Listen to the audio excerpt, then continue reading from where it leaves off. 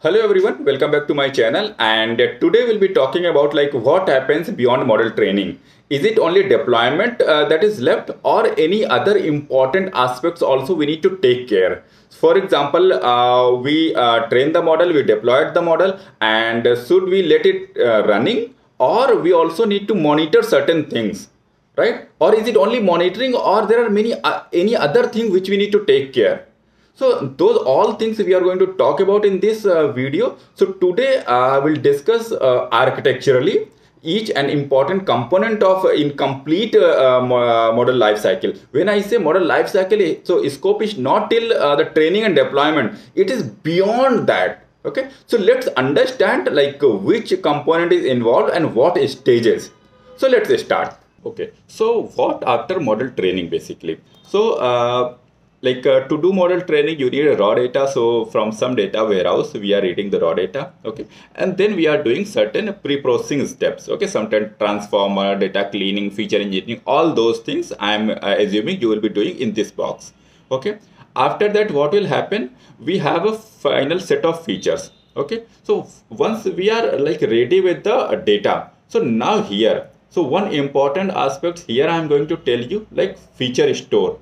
Okay, so what happens, why we need feature store? Okay, and so see, let's understand one scenario. So guys, we have trained the model, and then what happens, we deployed the model. Okay, and then when live data is coming, so over the period of time there is a possibilities that the statistical properties of live data got changed. Okay, now it is not exactly similar to the training data.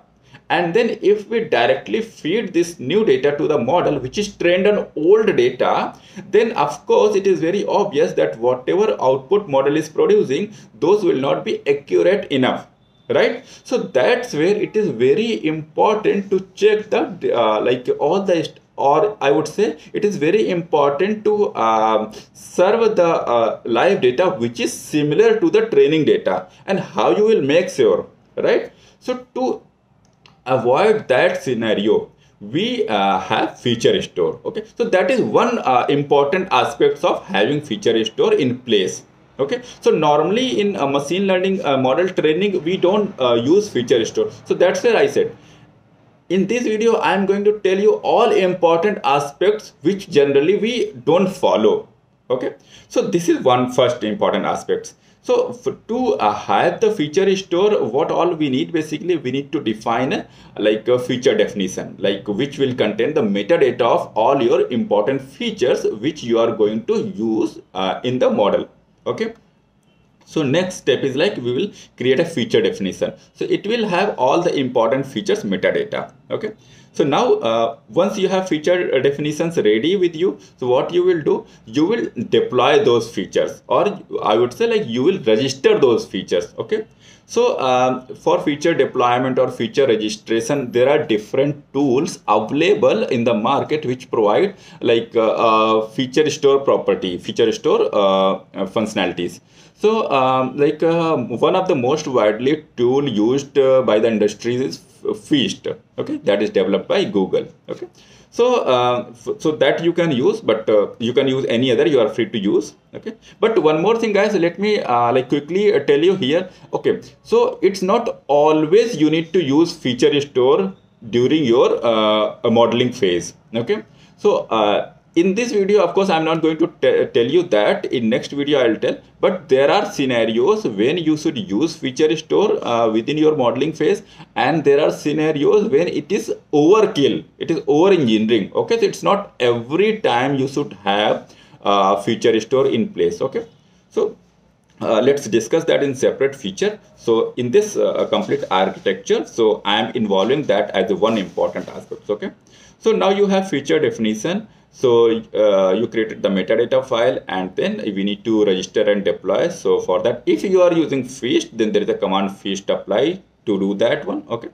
So using that, what it will do, it will register the features in the offline store. So that's where you will read the historical data. Okay, and by reading the historical data, you train the model. And once you are done with model training, so inside this model training phase, I am assuming you will do all your model validation, all hyperparameter tuning, everything. Okay. So if you need to go back and do something within your data set and again come with tuning and you train the model, right? So these complete steps are involved during model training phase. Okay. Once you are satisfied with the model, and then you register that in the model registry. Okay. And model is registered. Now what next? Model is registered. Now we will start model serving by deploying it, right? So what happens? So for that, when you deploy the model, it will serve on new data, right? Not the training data.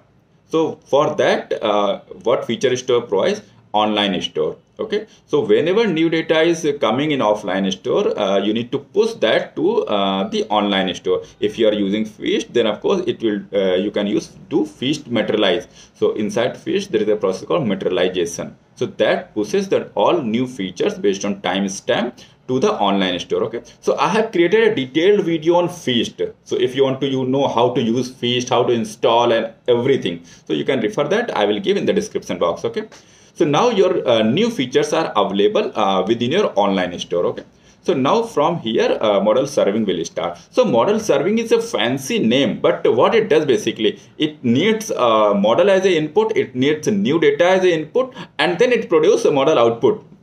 As simple as that. Okay, so we have a model serving. So see, from here it will read the model from model registry, and from online store it will read the new data. Okay, and it will start producing the output.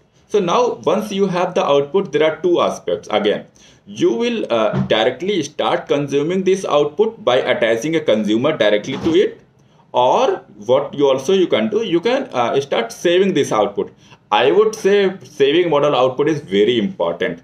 Okay, I'm going to tell you the reasoning behind that. Okay, so now another thing what you can do, you save the model output first and then start consuming it. Okay, so both ways are possible. It depends on use case to use case, scenarios to scenarios basis. Okay, so anything you can opt.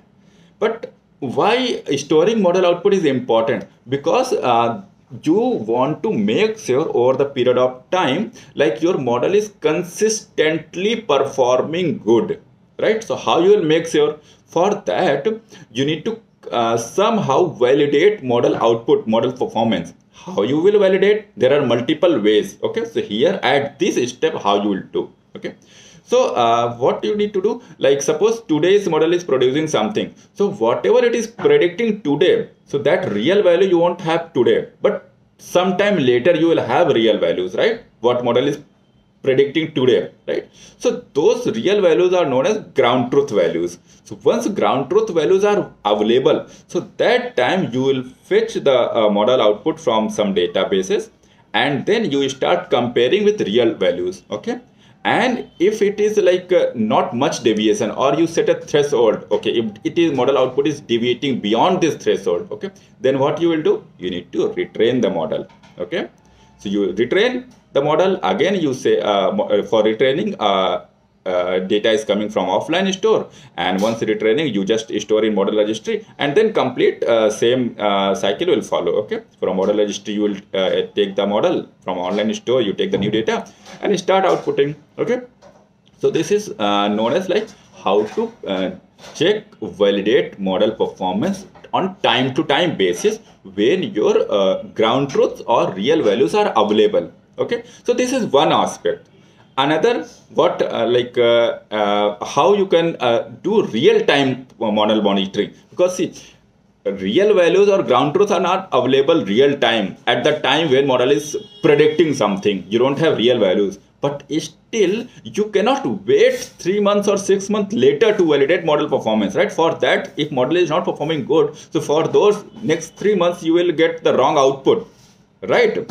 So for that, there should be some mechanism which can do real-time model monitoring. That is very, very important, right? So that's where next thing could be real-time drift detector. So there are certain statistical methods which do like drift detection. So this is another important aspect, or I would say very, very important component of machine learning life cycle. Okay, which generally we miss basically. Okay.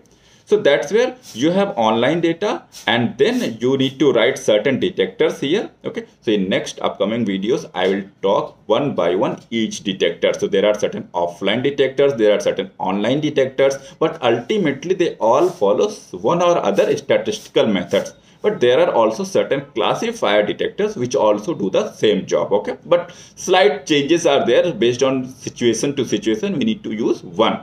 Okay, but today you just understand architecturally like where it fits basically. Okay, so you have online store, you new data. So here you just schedule this detector like when you have a certain batch of data, group of data available, then for that you just run this detector and check if the distribution or statistical properties of this new data are changed over the period of time. Okay, if there is a change or there is a decent amount of deviation observed from these drifts, okay, then what you do, you again trigger the retraining of the model. So this here, it of course, if the moment you involve new component within your machine learning life cycle, it incurs some cost, right? It requires some computational power, some CPU resources, right? So for that, it depends on like what basis, on what like frequency you need to schedule. Of course, you need to schedule for every new prediction. For if you're doing batch prediction, so for every new batch prediction, you can first check if your data is deviated. If it is not deviated, then you do the prediction. If it is deviated, then you do the retraining, and then again, if you have done retraining, then of course it is perfectly fine and you are satisfied with the model output, and then you start predicting from in the new data, right? Or if you are thinking, okay, your new data is almost similar to the training data, and in maybe there is a need to check every month, monthly basis, weekly basis, or 6 monthly basis based on scenario, you can schedule this. Okay, but you can schedule on like every prediction. So that's where it is known as real-time drift detection, right? Real time, almost real time, you can do this drift detection for every prediction you can do, right? So that's where drift detectors are in place, and you do the drift detection, and then if it is drifted, yes, then you do model training and save the model in registry, and then from there you start serving. So this is the complete flow and important aspects of model like machine learning life cycle. So that the first one we understood like feature store. Of course, I will also talk in next videos specifically for feature store, like when to use feature store and when it is overkill. Okay. Another thing is like model performance monitoring. We talked here, but there is a sorry, there is a challenge here, like real time values are not available today. They will be available sometime in future, and until we cannot wait and we cannot rely on these output values because they cannot be accurate enough. So that's where here also we have challenge. So that's where another important component comes, real-time drift detector. Okay, so every time you are getting new online new data from online store, so you can do batch by batch, or for every new record you can do the drift detector. So that's where like offline and online detectors comes in place. If for every new record, if you want to perform this, that's where like a classifier comes in place. Online drift detectors comes in place. Okay.